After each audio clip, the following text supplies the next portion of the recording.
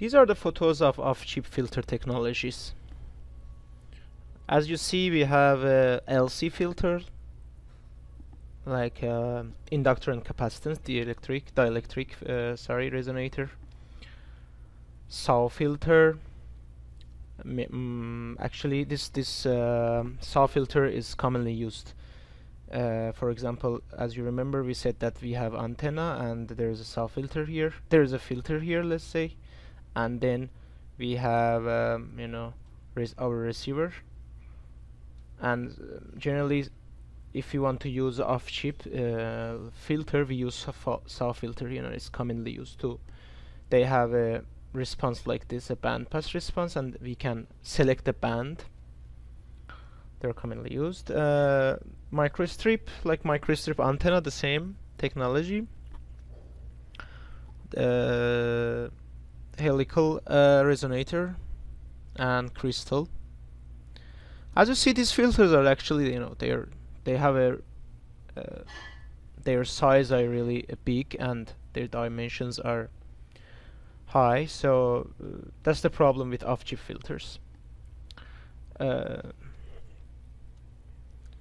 We can show actually some of these filters here and the frequency range. As you see, the highest frequency range belongs to microstrip, and also with a low cost. So microstrip is a really good technology that we can use for filtering high frequency signals. And also surface acoustic wave, SAW or SAW filter is used commonly. And for example, we can use this for cellular. As you see, the range is exactly there in cellular. And these two filters are commonly used for low frequency applications. And actually, the crystal has a high, cost. But these filters are small comparing to, for example, the microstrip or dielectric resonators, or LC filter actually.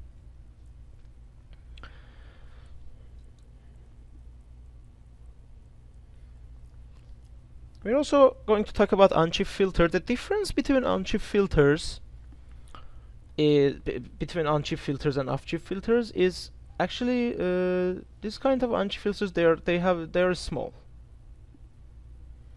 and the area they occupy is basically small, but they have, like, let's say the off-chip filter. They have like high precision.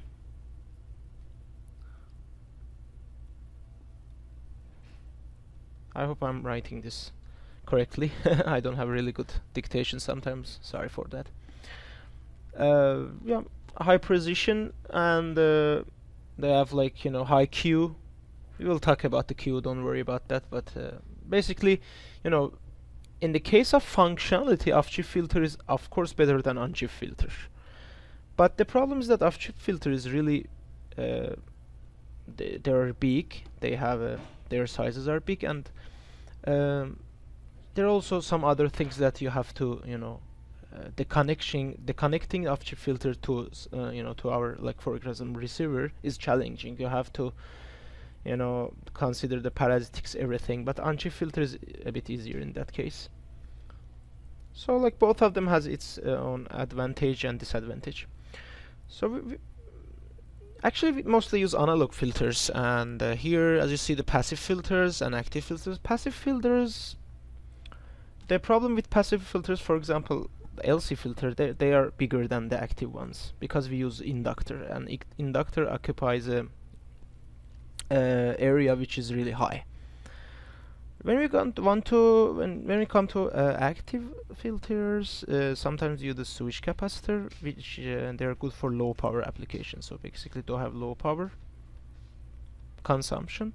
And GMC filter, they are linear, and also they are easy to design.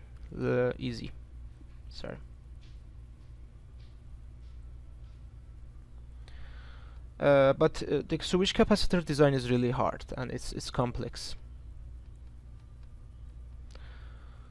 And as you see here, we need switch for switch capacitor. But these like these three, this one, two, three are the famous, the most commonly used. Like Q enhanced LC also, like we use Q enhanced LC. So I'm gonna show three examples here. For example, let's come to the right part first. We have like passive elements here, inductor. We can make four type of filters from a capacitor and inductor. We just have to know how to make them, which we will explain later. This is just an example to show, yeah, we can make a LC filter from inductor and capacitor. So this is low pass, this is high pass, band pass, and stop. And this is an example, as you see, it's on-chip LC filter. This is on-chip, and it's designed to work for 5.2 gigahertz, and it's a band pass filter. And as you see, the size is really small comparing to the off-chip LC filter, which they're really big.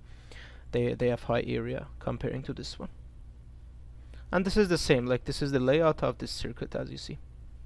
Like these are the caps here and two inductance, and they seem like a loop antenna actually. As I told, like loop antenna is basically inductance actually. And two examples of GMC filters we have. For GMC filters we have GM cells here, one GM cell, two GM cell, and they're like this. This is the simplest GM cell that we can make. It's operational transconductance amplifier. And if we use them, if we make this structure using two capacitance, we have, for example, second order GMC filter, which is probably a low pass filter, the second order. As you see, the switch capacitor structure is much more complex. For example, we have to, first of all, we have two active elements like op amp here, and we have capacitance, and some of their capacitance are switched. That's why it's called switch capacitor.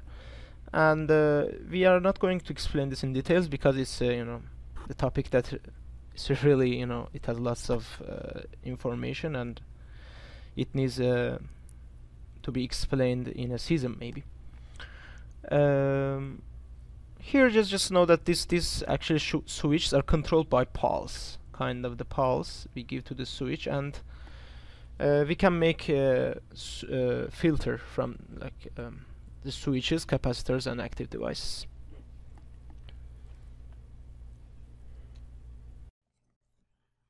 Thank you for watching our video. Please don't forget to subscribe. You can learn about this topic and more using our website. The complete course on this topic is provided on our website at www.rasoft.com. Rasoft is providing a complete certificate on radio frequency. The RF Basic Concepts and Fundamentals course is provided free at our website. The courses are complete step-by-step approach with quiz and examples, and certificate of completion will be provided upon finishing each course. By taking the required courses in RF system and IC design with pass status, Rasoft will provide the Rasoft radio frequency certificate.